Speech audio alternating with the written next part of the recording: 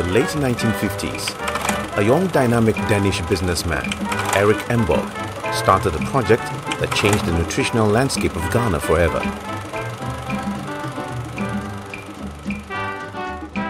Embog realized alarmingly that milk distribution and intake in Ghana was close to zero.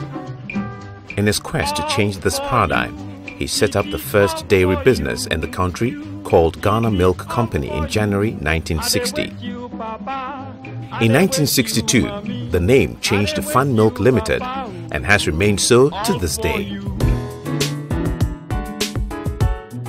As a result of Erik Embog's deep insight into the market, the company adopted the route-to-market model that was unique. It was clear that peddling was the preferred style of trading in Ghana and West Africa. People preferred a more personal approach to selling, such as door-to-door delivery of goods and services. Delivering the product to the consumer, therefore, became the foundation of the unique Fan Milk Street model.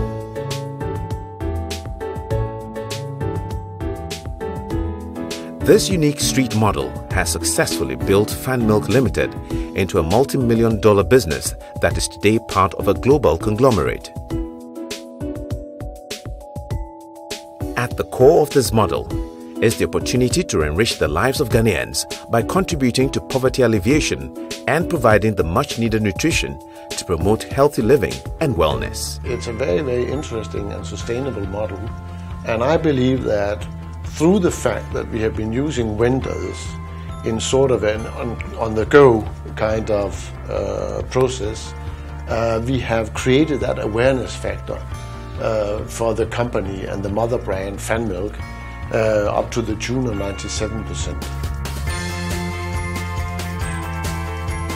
From one factory in Accra, North Industrial Area, Fan Milk products are hauled to the 6 regional distribution centers, or RDCs, owned by Fan Milk Limited.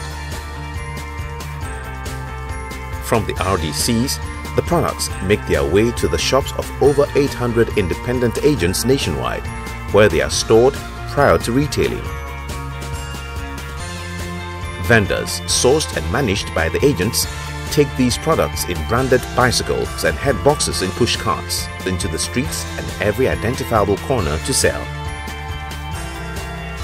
They return at the close of day to render account and collect commissions.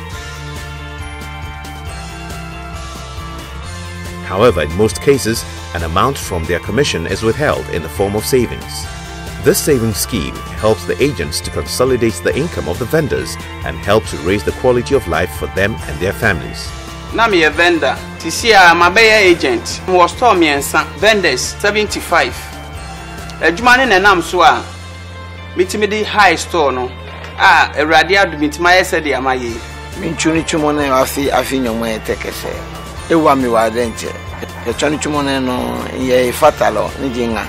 Ye bi ni ekomepo egbe university na ni nchuni mismo ni chumo yake ewa mi wa denche.